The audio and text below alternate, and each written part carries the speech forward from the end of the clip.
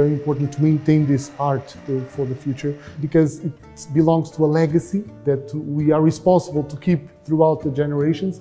Sardines in Portugal are part of our culture.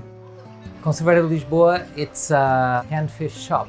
We sell all kinds of canned fish since 1930. It's a family-run business. I'm the third generation taking care of it. We have clients that come back after like 20 years saying, I loved it and I still have the taste in my mouth of that thing.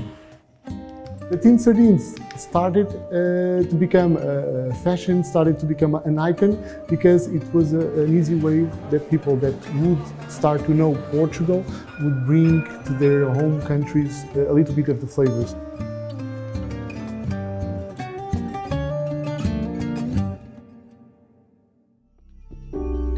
The French started with preserving the fish in cans. Napoleon wanted to supply the warfare outside of France.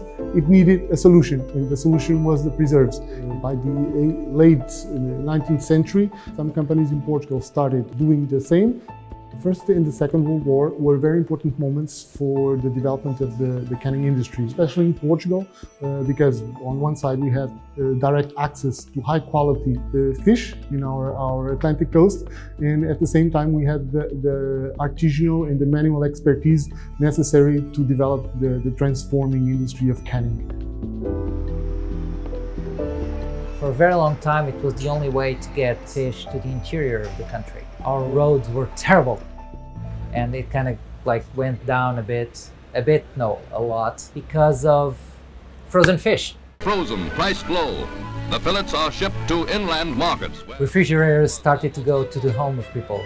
People kind of relegated like canning and the canned fish to like a lower quality stuff, but it never lost its quality and it never lost its ability to be a very healthy food and all of that.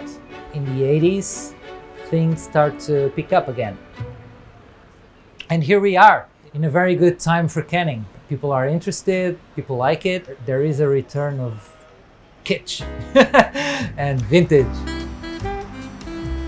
There are many differences between an industrial kind of canning facility and an artisanal facility like ours. We still remain with 37 individual steps before the can is closed.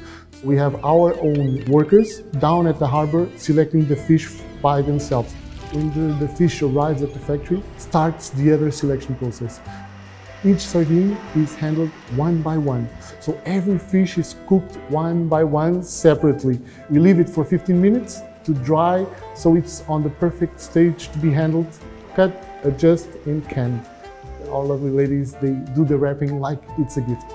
It's a matter of philosophy, it's a matter of heritage, it's a matter of regional culture that we want to keep alive. If it's lost forever.